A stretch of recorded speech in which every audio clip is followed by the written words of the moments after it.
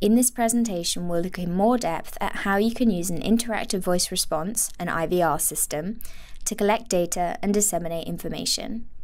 First, here's a short recap of what we learnt in the previous lessons. IVR calls, also known as robocalls, are calls operated automatically by an automated telephony system. This manages the interaction with the respondents, the people who call in, and records all the answers they submit using their keypad. The system can also record voice messages from the respondents. All answers are saved automatically in a spreadsheet. An IVR call can be represented visually through a call flow, which is basically a roadmap of how calls are handled by the system from start to finish. It includes the rules that define how a call should behave depending on a respondent's input.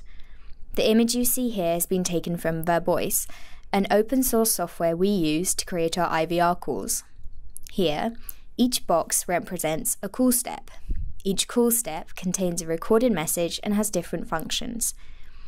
In this example, respondents will first hear the introduction call step, and then the consent call step, which asks the respondent whether they'd like to participate in the survey.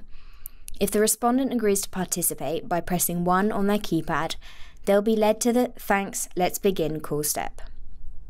After this, they go on to the survey questions that follow, such as age, gender of the head of household, and so on. If the respondent doesn't want to take part and selects 2, they'll be led to "Thanks anyway" call step, and the call will end automatically. For more information on how Vervoice works, please refer to the additional materials that are available. But why do we use IVR? Firstly, IVR allows for 24-hour data collection 7 days a week, even during evenings or weekends when operators are not present, but many people prefer to participate in surveys.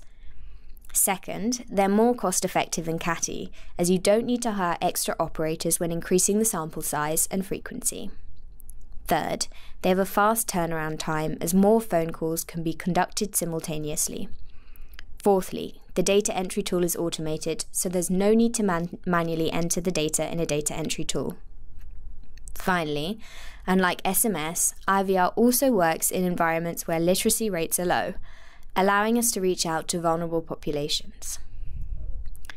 Using IVR also has some challenges. When we deployed IVR surveys during the Ebola crisis, we noticed that the data collected through IVR requires a lot of cleaning, and it presents high variance. As an example, say a respondent makes a mistake keying in the answer on the phone's keypad. There's no simple way for them to see their answer and correct it. The only way around this is asking them to confirm their answer after every response, which would make the call really long. In contrast, when using SMS, people can easily review their answer before sending it. IVR is also a new technology for many people, and they might need sensitization or extra time before being able to use it. Where we've had success with IVR, it's been after carefully introducing the tool. As the pace of the IVR survey can't be tailored to each respondent, the call could be too fast for some people and too slow for others. With SMS and CATI, respondents can take time to think about their answer before replying. Finally, like SMS, with IVR it's not easy to rephrase questions to ensure that respondents understand their meaning. In contrast, operators can restate, rephrase, or explain a question that's not clear to the respondent during CATI surveys. If you decide to use IVR for collecting data, remember to keep questions and answers extremely simple and consider organizing sensitization sessions with respondents. At WFP, IVR is mainly used to disseminate information through a two-way communication system, rather than to gather information from respondents. Through the two-way communication system, people can also contact WFP. Callers are redirected to an IVR call flow with a menu of information available in the system. They can select what information they want to listen to by using the numbers on their phone keypad. The system then plays back the messages they've selected. We'll talk more about the two-way communication system later on in the course. In the meantime, please note that all the technical information provided in this IVR tutorial applies to both IVR surveys and IVR two-way communication systems. We'll now look at different options for deploying an IVR system, whether it will be hosted in-house, This means that the entire process is managed in-house by your office, which also hosts the gateway. Outsourced, which means that the process is completely outsourced to an external service provider. Or a mix of the two, when the process is managed by your office, but the calls are sent out using gateways hosted by mobile network operators, MNOs. Understanding the various IVR deployment options is important because the setup process is different for each of them. Let's look at each option in more detail. First, in-house deployments. For an in-house deployment, you need to procure your own hardware and software. In terms of hardware, you need the 2N Voice Blue gateway and a VoIP interface, a dedicated PC, local SIM cards, 2 or 4 depending on the Voice Blue model, and a professional recorder. This is used to record the IVR messages. Alternatively, you can record your messages in a recording studio. Then, you need a piece of software, an interface for creating your IVR system. At mVAM, we use Voice, an open source software developed by Instead as an interface to create our call flows. Finally, bear in mind that for in-house deployments, you need to have the phone numbers of the people you wish to contact.